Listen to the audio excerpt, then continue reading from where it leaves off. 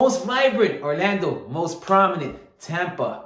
Number one. Now, 2.5 years ago, I moved to Florida and I checked out Miami. I was like, it's just like New York. Don't want to be in New York. I'm leaving New York. Don't want to be in Miami. Orlando, checked it out. Too much people, too much traffic. It wasn't for me. Too many tolls. It wasn't for me. Checked out Tampa. That was for me. So not only am I a realtor, but I'm a realtor with good instincts, because it turns out Forbes chose Tampa as the #1 metro in Florida. And why? Now, according to Forbes, they had many reasons to make it #1. But let me see if I can remember a few of them for you guys. Some of them were this pristine beaches, low crime, the median price for the home, median salaries. A lot of businesses are relocating to the Tampa area, offering job opportunities, more job opportunities for its residents. And it had the right mix of museums, sports teams, tourism, and of course, Tampa's pristine beaches.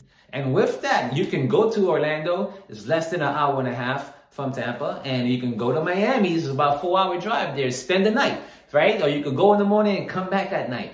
Now, home values have increased in Tampa, and right now Tampa is $55,000 in a median income, but compare that with Miami, which is lower in median income and higher home prices than Tampa. So that's why Tampa is #1. Check out the list right here. I'm glad I chose Tampa. Are you going to choose Tampa? We should talk about that. What are you going to choose? Tampa, Orlando, Miami? Huh? Where are you going? Where are you going? You want to be #1? You want to be 2, 3, 4, 5? Where you want to be? Where you want to be? I chose to be #1.